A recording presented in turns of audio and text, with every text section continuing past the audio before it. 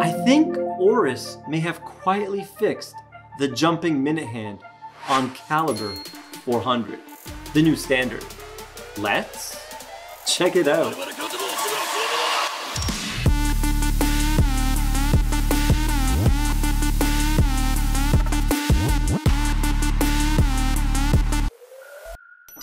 Introducing the all-new Oris Pro Pilot X in full titanium, and it definitely has a Jekyll and Hyde effect. First of all, the build quality is excellent. The brushing on the angular, sharp, dynamic case, like all Oris watches, is fantastic. But when I first held it in the hand, because of the titanium and it's so lightweight, it might feel cheap to you. One of the employees at Kavar Jewelers held it and said, no way, and had a disappointed look on their face. So titanium is definitely going to turn off some people, but for me, it's the dial. And this might sound crazy because it's called the Pilot X, but there is no X factor here. The dial maybe is doing it. I'm not 100% sure, but when I hold it in hand, I know it's quality, I can tell, but maybe because the dial is so flat and barren, it kind of, I hate to say it, feels like a cheap watch.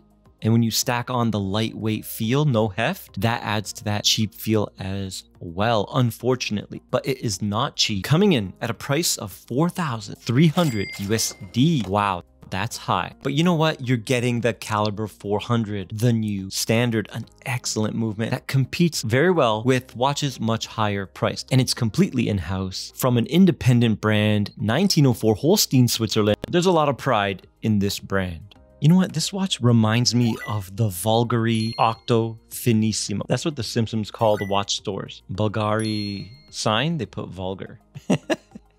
It's awesome. Now, I know I criticized the dial for being flat and boring, but I think it was on purpose because the watch has many flat angular shapes, just like an F-35 fighter jet. So when we look at this watch as a whole from afar, it is very cohesive and it stays true to its theme throughout. The one thing I love about the dial though is the color play. It looks like asphalt and has a pale titanium look that when you put it on an angle, looks black. It changes color, maybe like the titanium on a true jet. The hands, I think, are beautifully done, okay? They're highly grained. They look rough, beautiful. I love that look, and filled with black lume. There's nothing wrong with the hands. It's just the dial. I think it needs applied indices and maybe an applied Oris logo. In line with that jet theme, we do have a turbine bezel. Looks like the fans of the engine. Beautiful. And the same grip on that 7mm screw down crown that has a clutch system giving the watch 100 meters of water resistance. Now let's do those measurements. 39mm in diameter. We have a thickness of 12.2.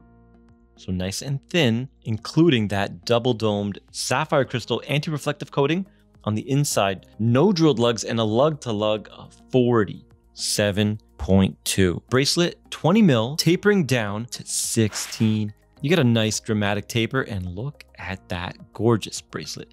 Catching the light with the flat, broad edges. It is solid end links, solid links with screwed links, and it does have that airliner seatbelt style clasp. Sometimes you can close the seatbelt while handling, and then it won't lock here, no matter what you do. So you got to reopen it. Make sure it's flat first, and then push in, okay? You do get a little bit of extra thickness right at the pinnacle of the seatbelt latch. Calibre 400 is rated better than COSC, but it's not officially certified. +5 - 3 seconds a day, 21 joules, hack hand wind, automatic, 28.8 VPH, 5 days power reserve, 10-year warranty, 10-year service intervals, and it's adjusted to 5 positions. So it should do well, and let's call it +8. Powerful amplitude, no error. Okay, we are gonna do 12 down to see that positional variance and how is it gonna react on our wrist. So +8 dial up. I'm expecting much lower now to hit that rating that they said they hit, +5 - 3. Okay, ignore the first number at 10, 7, okay, 6, much better.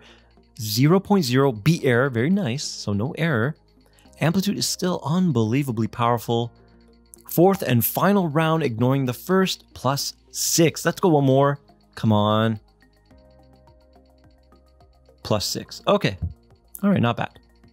Okay, there is the Lume shot. It's definitely one of the worst I've ever seen in my life. Black, super luminova. My camera is struggling right now. I don't know if you guys can even see it. When Oris released this movement and you were setting the date, the minute hand would jump and people were upset. I think they added a gear to dampen that interaction. Let's check it out. Let's set the time. There was a hack before where you would have to pass your intended time by 5 minutes, go back, and the jump would disappear.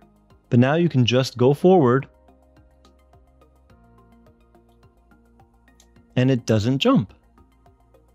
So I'm pretty sure they did an update with new movements. There's always going to be minor improvements over time, and that is one of them. So if you have one of the original Calibre 400s and you're worried when you do your 10-year service, they're going to add that extra gear, no problem. Now, if you want to buy this watch, email me for a discount code from Kavar Jewelers. Thank you for lending it into the channel so we could check it out.